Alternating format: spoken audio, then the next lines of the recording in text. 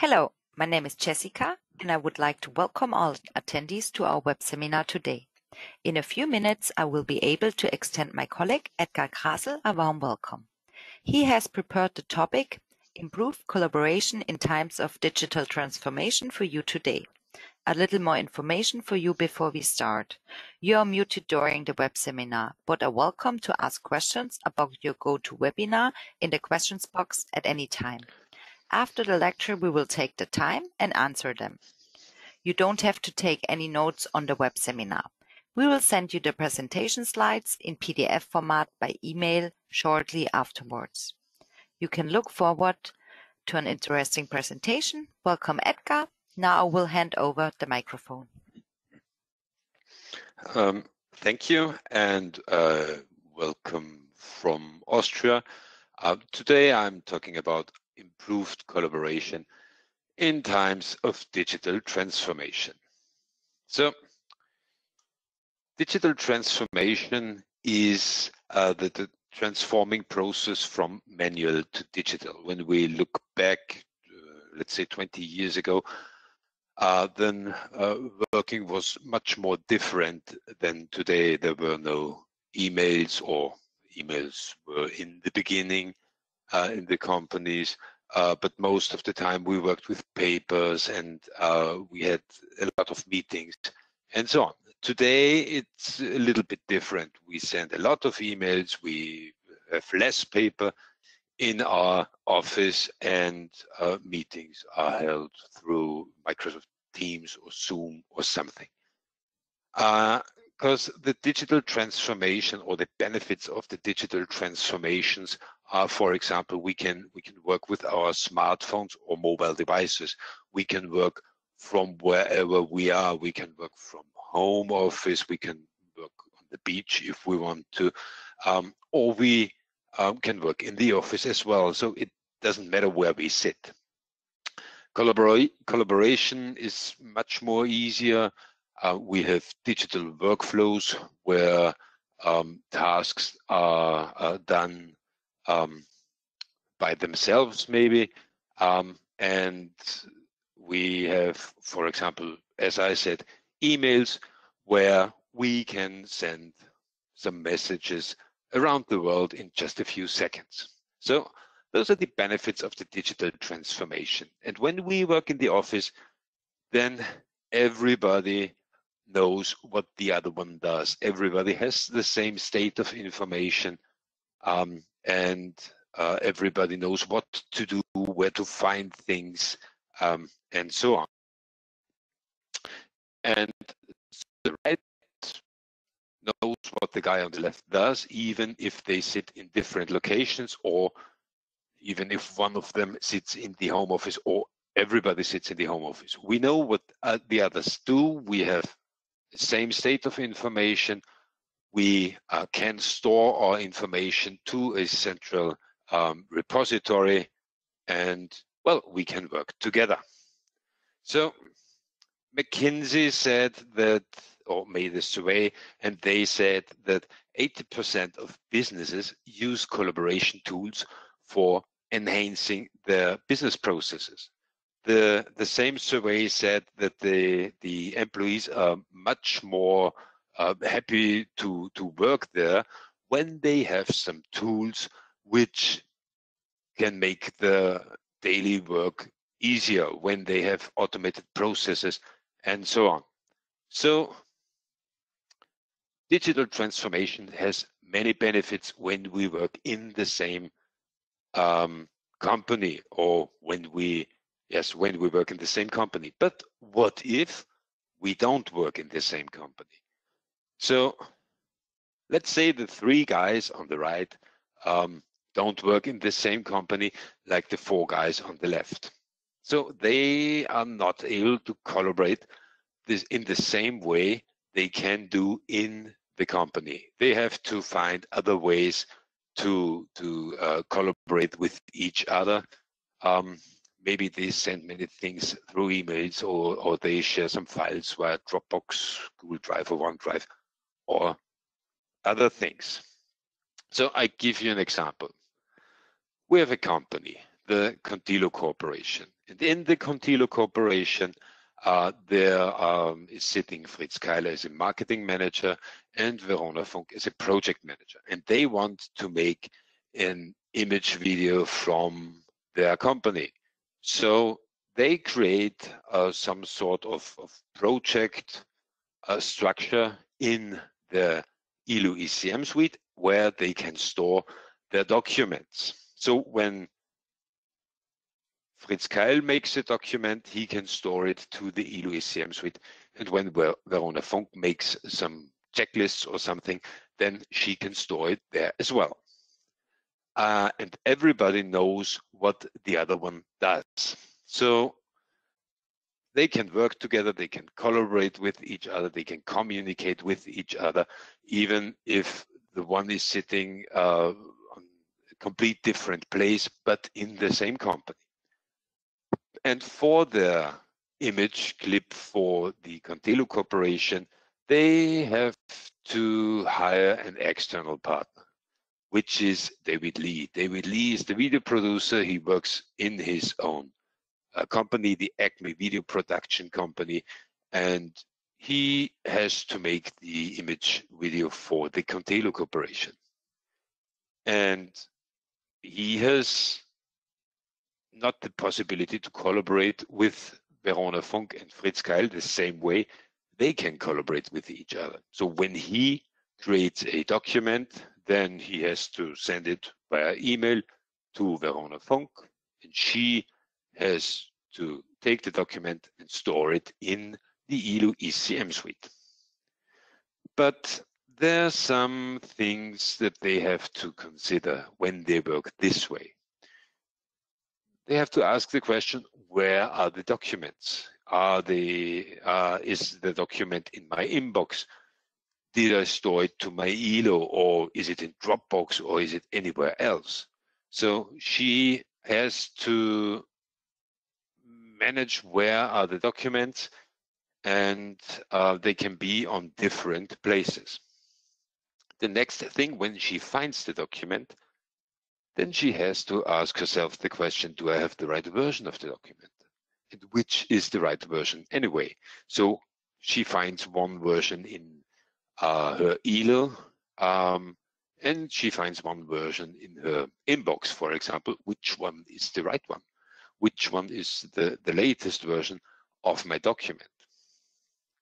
This leads us to, has everybody the same information, or are there members which don't? Because when David Lee sends a document through email to Verona Funk, and she doesn't store it in the ILU ECM suite, then Fritz Keil will never know that this document exists. Well, she forgets it, and nobody has the same information when they want to work together in this project. And the last question is, why don't they collaborate? Why isn't it working that we can collaborate with an external partner? We can collaborate in our company, but when there's a third partner, then we can't collaborate with them. So what could they possibly do? They can use our new ILU Team Room, because with ILU Team Room, it is possible for David Lee, the video producer, which doesn't work in the same company as those two, that he can collaborate with Verona Funk and Fritz Keil. Because when he creates a document, he can store it in the ILU Team Room, and instantly the two in the Contilo Corporation have access to this document. So they know where the documents are. They are in the project room in the ILU ECM suite, and they don't have to search the right version, because this is the right version. And everybody has the same state of information, and everybody can collaborate like they can collaborate in their company. And this I'll show you how it works. So we have our three project members. The one is Fritz Keil, which works for Contilo Corporation, and he uses the ILO-Rich client to access the repository. And for the project for the image video, they have created a project structure in the ILO repository. It's here. This is the project structure for the Contilo Corporation image video. And in this structure, they can create it just by clicking one knob. No, it's here. And so with this one, they can create a new project structure. And this they have done earlier on. And well, in this structure, they can work together. They can, they have some folders where they can store some things like the documentation, or when they want to store some graphics, they can store it in here. Here's the music, here's the license for the music. And they even have a checklist for this project. And Fritz Keil is looking at the checklist and says, well, there is one point missing, and this point is we need a script. Somebody has to make a script for this project when they want to produce an image video. So he extends the points for the checklist, and what he also finds in this structure is a knowledge space where he can write a question or an article, or he can ask a question, he can suggest an idea, or he can write an article. And he suggested the idea that they have to make some drone shots of the office building for the beginning of the image video, and others can vote for the idea, and the more votes he gets, then they can say, well, yes, let's do it. Let's make a drone shot in the beginning of our video. And one guy has commented on this and says, great idea. So they can share their opinions, they can ask questions, they can write articles, or they can suggest an idea. So this is the way how they collaborate with each other. They have a structure where they can store the documents, where they can store the files, and they can work on a checklist. They can write some information into it. So when in the last meeting, let's say in the last meeting, Fritz Keil talked to Verona Funk and said, well, I created the structure. What we need in this structure is a template for the script. And Verona Funk, she is working with the ILO desktop client, which is the one which sticks on the side of the desktop. And with the desktop client, she can access the same structure as well. So she finds the project structure here, 2020, and here's the Contilo Corp image video. But she can access the knowledge space as well. Just by clicking on preview, then she gets, oh, too long. Then she gets the knowledge space where she can see the idea from Fritz Keil, drone shots of the office building, and then she says, well, that's a good idea, and she can comment on it as well.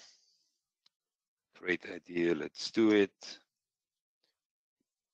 And instantly Fritz Keil gets a notification that Verona Funk has commented on his idea, and that she has voted that the idea is a good idea. And when they say, well, okay, let's do it, they can say, they can change the state of the idea, they can say it's accepted, but this should Fritz Keil do because it's his idea. She can ask some questions as well in the knowledge space, or write some articles or share some ideas, because this is for everyone. And as I said before, Fritz Keil said to Verona Funk, well, could you please store the template for the script into a project structure? And she says, yes. Luckily, I have a template for a script here, which has to be filled out. But this is not my job. My job is that I want to give it a title, image, video, Contilo Corporation. And with my desktop client, I am able to store it to Elo directly. So the desktop client knows that I have opened my Word, that there's a document opened in my Word, and now I can store it to Elo. No, I can't. Oh. It is stored in Elo right away. So the Elo desktop client knows that the document is stored there, and now I only have to save it and close it, and then I have the right version in my Elo, in my project structure. So this is working with my desktop client. I can work with my Office applications, but I can use the business solutions as well. And with the new desktop client plus, I can participate on workflows as well. So she works with the desktop client because she works mainly with her Microsoft Office environment, and she can save documents in Elo, and the desktop client knows when the document is saved already and says, I found it, as it did now. And the third one in the project is David Lee. David Lee is the external partner. He doesn't work for the Contilo Corporation. He's working for the Acme Video Production Company. And for him, it is not possible to use the same infrastructure as the other two. So normally, as we saw before, he has to send his documents via email, and they have to store it in their Elo since now, because now we have the possibility with the Elo team room that he gets an invitation on his email, and then he can log into his Elo team room, and he has to change the language to English, and then I can log in. And what we see here now is the new Elo team room client. So this is a, let's say, some sort of web client he uses, but it's very easy to operate, and it's intuitive and so on. So everybody knows what to do. Nobody needs a training for working with the team room client. And there he sees he has one team room in here, and there are two projects included in this team room. The one is the image video, and the other one is another video he has to make for the Contilo Corporation, a new spot or a small spot. A small spot for the new products, but this is our project today. Oh, I was clicking too fast. And there we have the same structure as the others two have in the company. Just remember, he's an external partner, and he normally can't access this structure, but with the team room, we can grant him access. So what he sees is that there's a folder for a script, and he has prepared another script. Next question is, where's my script? Here it is. And he can upload this script to this folder so that the others can see that he has made a script for the image video just by drag and drop. Then he gets a question. What's the name of the document? So let's say script image video. It's one version, and so he saves it. And instantly the others see that he has uploaded a document to the ELO team room. I will show you later on. What he can do is, well, let's say this was the final version of the script. He can go to the checklist of the project and he can say, well, yes, I've uploaded my script, so I check this point on the checklist because this one I have done. And we have a contract as well. The documentation isn't ready and project number isn't my part. This has to do someone else. He also can access the knowledge space where he can see drone shot of the office building. And well, the answer was from him. Great idea. And well, no, he can't vote a second time. So 2 answered and 2 said it's a great idea. But he also can write articles, he can suggest ideas, or he can ask questions in the knowledge space as well. So this is the view of the team room client. David Lee works for an external company, but he can upload his documents to the company as well. He can, let's say, he can upload some graphics, some pictures from the site inspection he did last week. These were those 3, so that everybody has the same state of information. He was on site inspection and made some photos of the sites where he wants to film the image video, and the others too can see them as well. So when we go back to Fritz Keil and go to our project structure, which he created earlier on, then we can see the project checklist that David Lee has checked those 2 points. There's a contract and he created a script. And when I click on this, then I see that David Lee did it. Well, I made the project number and well, documentation isn't ready. And he also can access the script, which David Lee uploaded earlier on. This is the new version of this script, image video Contilu Corp by David Lee. And there he says office building, drone shot of the Contilu Corp office building, and so on. So they can exchange documents, information, and they can work together even if they are not in the same company.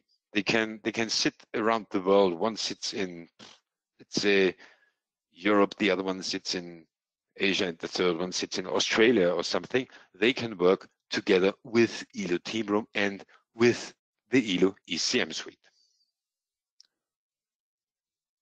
So what are the benefits of the ELO Team Room? As I said, they can sit in any location. They can sit when they sit in the, or when they work in the same company, then they can use the collaboration tools which come with ELO, like the document feed, like the checklists, like the workflow. They can use it, but the ELO team room members can use some of the collaboration tools as well, except the ELO workflow. This they can't participate on a workflow, but it's not necessary for sometimes that they have to participate in them. So they can use the document feed as well. They can use the checklists as we saw. They can even use some business solutions like business solution knowledge, where we had the business, we had the knowledge space where they had the idea with the drone shot and they voted for, yes, it's a good idea, and so on. So it doesn't matter where you sit, you can use functionality which comes with ELO. You can use the collaboration tools even with external partners, as I said now. So you can collaborate with each other and everybody has the same state of information. The team room gets synchronized in, yeah, you can define when it shall be synchronized, but in our case it was synchronized instantly. So when David Lee uploaded an image, then Fritz Keil and Verona Funk could see that he uploaded some things. And it's intuitive. As you saw, the ELO Team Room client, which is a web client, you don't have to install anything, though. You just get an URL and you can log in to your team room, and you just have to click on the team room. Then there are folders, then there are files. You can upload something only via drag and drop, and it's intuitive. I don't think that somebody needs a training for this sort of client. So if you are interested in using the ELO Team Room or the ELO ECM Suite, then you can find your ELO business partner on our business partner finder, where there are, I think, around 1,000 business partners worldwide. Just click on the country, just click on your country flag, and then you can find the business partner which is the nearest from you. So this was collaboration, improved collaboration in times of digital transformation, where we can work together with our collaboration tools, even if you're not in the same company, or even if you sit on the other side of the world. I thank you for your attention, and if there are any questions, then you can ask it now, or you can ask the business partners which you find in our partner finder.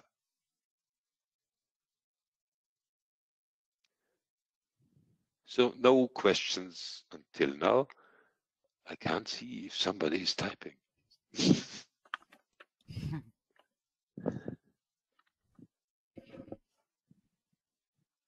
Okay, when there are no questions, then I say thank you and see you next time. Thank you, Edgar, for the interesting presentation. Here also the reference to our upcoming web seminars. These can you also be found under the displayed page. There you have the possibility to register up to 1 hour before the start of the web seminar. Thank you, Edgar. Thanks again to all attendees. I wish you all the best. See you soon.